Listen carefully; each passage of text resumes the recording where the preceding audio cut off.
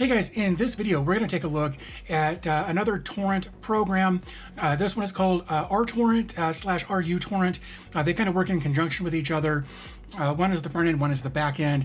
Normally you'd have to install them separately, but what we're going to do today is actually install them together using just one quick stack here. Now originally, if we come over to my desktop here, so here we are. This is RTorrent / ruTorrent from Diameter. He's the developer that put all this together based on stable releases from GitHub. So should be fairly current stuff.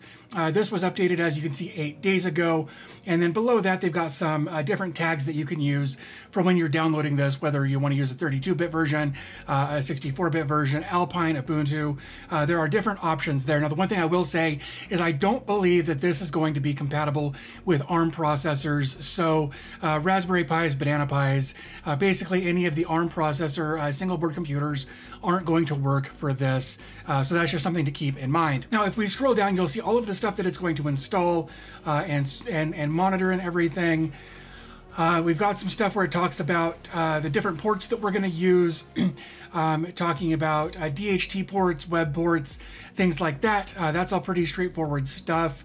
So if we scroll down, there are some additional things that we can put in here, like user IDs, group IDs, stuff for logs, stuff for increasing the amount of memory available, things like that. So if we scroll down a little further, we've got a couple of different options here for how we can run this, either secure or insecure. For the sake of this video, I'm going to run it insecure, meaning we're going to run everything basically on port 80 versus port 443. You could set this up on traffic if you wanted to and have access to it remotely, but that's not really the scope of this. If you're interested in that, maybe I can make a follow-up video showing how to add this to traffic, but for right now, we're just going to install this just as a local install, just to download stuff. In fact, I'll show you that it works here in a little bit when I download an Ubuntu desktop torrent file. So basically, like I said, by default, it comes with just these shell commands, and they're fine. They work really well. It's great because you don't necessarily have to use certain versions of stacks or anything like that. You can just run this command and it'll work. But based on some of the feedback I've received from you guys when I've done stuff like this, you guys prefer stacks. Stacks are definitely easier to read.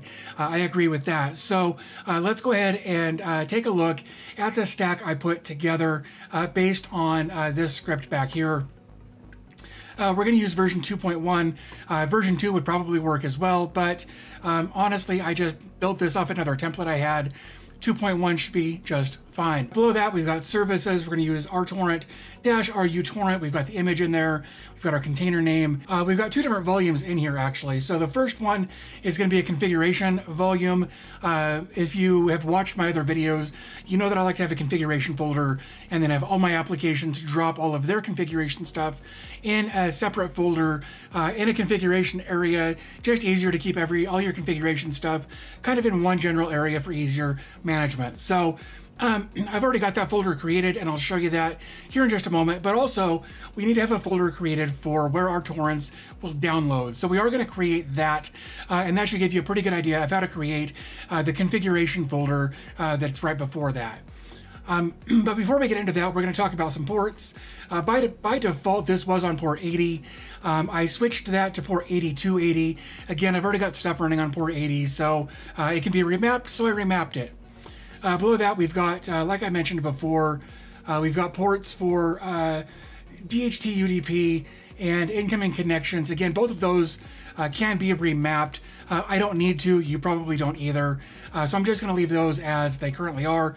And then restart unless stopped. Always good to have that in there in case something goes wrong. It'll automatically restart the container. So with that being said, what I'm going to do is actually come over here to OpenMediaVault. Now I'm in shared folders here on the left side, and here you can see that I've got this configuration folder or this config folder set up. What we need to do here though is add a torrent folder. You can call it torrents, you can call it downloads, you can call it whatever you want to call it. Just know that you will need to create this folder. So below that, we're going to select my external hard drive. We're going to say everybody has read and write access to it, and then we'll click save. Then we're going to jump over here to SMB CIFS.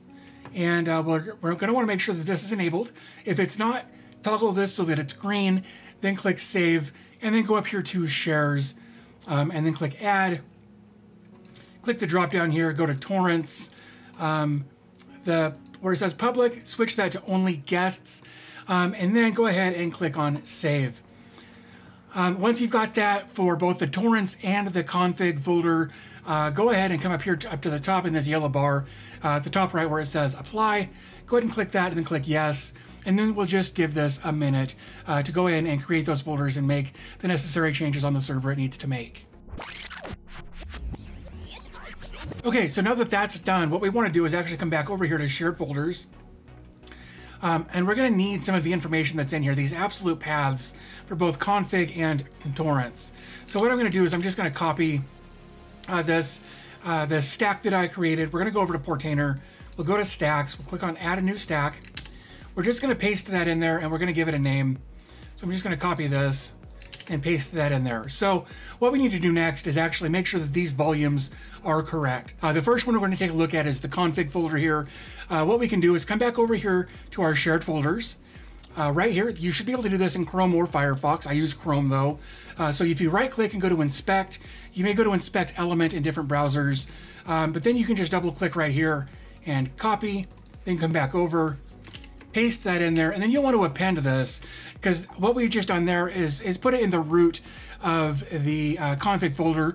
What we want to do is create a folder for ruTorrent. So I'm just going to call this ruTorrent like that, and then we'll come back over and we'll do the same thing for torrents, but it's okay to just leave this in the root folder because all of our torrents can just go in there. It will automatically create the folders it needs in that root folder. So we'll go ahead and paste that in there. All of this looks good now. So what we can do is actually scroll down and click on Deploy the Stack. We'll give this just a second. It shouldn't take too long. But once that's done, what we can do is go to the ruTorrent, come over here to make sure that this is running.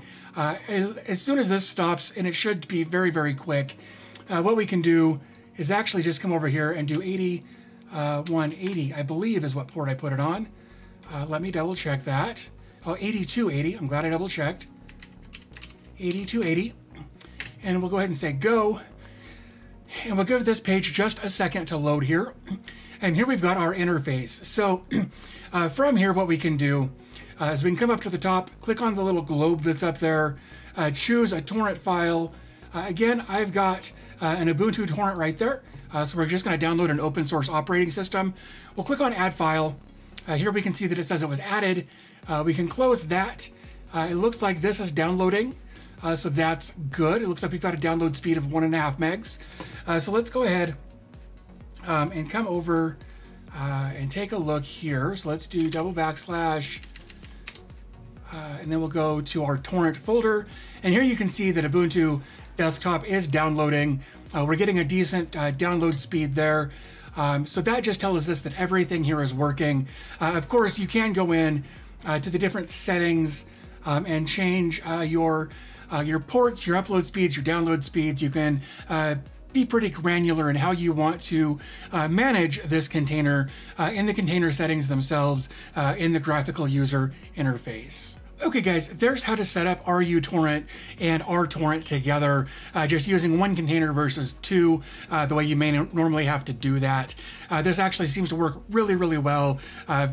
Fairly lightweight, easy to set up, and overall I think just a good way to go with torrents if you don't want to use MicroTorrent or uTorrent or any of the other torrent programs that I've shown how to set up here. This is just another example of how you can do that. So hopefully you found the video helpful. If you did, do me a favor, give it a thumbs up, would help me out a bunch. Also, if you're interested in supporting the channel in other ways, you can do things like subscribe. That would be a cool way to help out. It doesn't cost you anything. There's also coffee links in the description down below, where if you want to do like a one-time tip, that would be cool. If you want to become a patron, that's also down there in the link in the description as well. There are a few different levels at which you can sign up. The $5 and $10 levels will give you access to a patrons only Discord server where we can just hang out and chat if you want to do that. But I think that pretty much wraps everything up. There's also some merch down there, but with everything going on, things are shipping slowly. So maybe hold off on that for the time being, unless you're watching this in the future, and then have at. So anyway, all of that would be great ways. All of those would be great ways to help support the channel if you want to do that. If not, that's fine as well. Of course, you're not obligated to do any of those things. So I think with all that being said, I'm going to go ahead and wrap things up here.